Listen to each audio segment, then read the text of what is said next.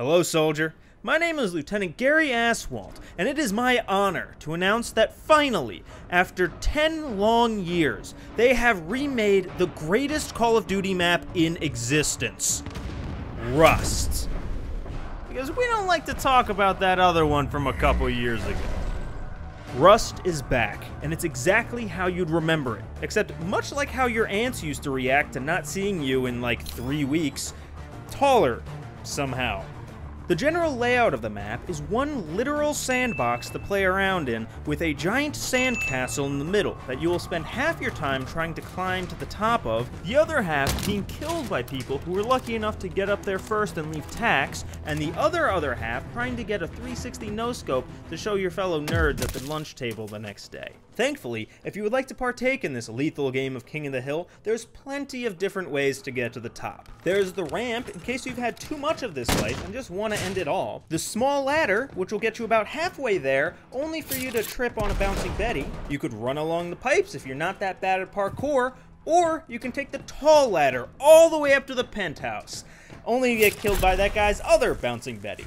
Much like Crash, Shipment, and Vacant, Infinity Ward just wasn't comfortable porting Rust over without completely unnecessary changes, and these take the award for most unnecessary, just beating out my own self-authored biography titled License to Gary, an autobiography about the greatest armed tour guide this side of the Mississippi. You see, they took this tank and decided to put a platform on top of it, but that's not all. Remember this corner of the map?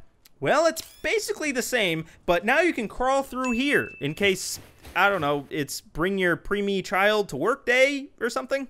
Rust is the largest map in the super duper teeny tiny baby 6v6 maps that really should be 1v1. I mean, it's literally in the meme map category, which you'd think should mean that they would fix their spawns, right?